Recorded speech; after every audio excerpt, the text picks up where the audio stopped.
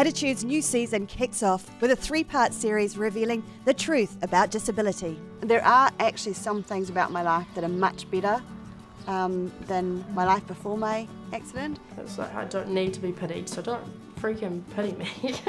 When I'm getting out of my car, like if I'm at the supermarket or something like that, I don't need any help. It's cool, I got it, you know. And this lady came up to me and said, "Wow, look at you, all by yourself and doing your grocery shopping." And I wanted to say to her, yes, well, I am 28. Disabled people must date disabled people. Yes, of course. What people think. Yeah. Nice little match-up, nice little date. Apparently people do this thing where they catch each other's eye across a bar. Well, hello! I'm not afraid to admit that I'm vain, and that's, you know, regardless of me being in a chair or not. Because I don't flirt, that's the thing. Minnie has this wonderful blinking thing, which is fantastic, which is just so alluring.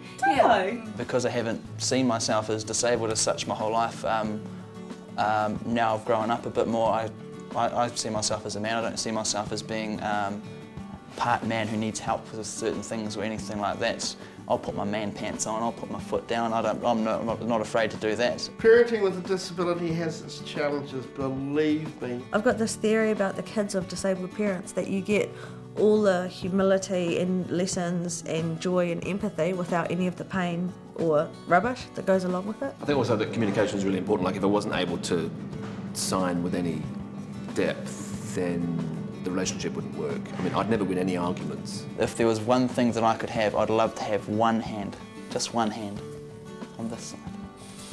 Yeah. What would you do with that hand? I would, Curtis Palmer, I would hold a girl's hand with it. Attitude on Sunday morning, 8:30, TV1.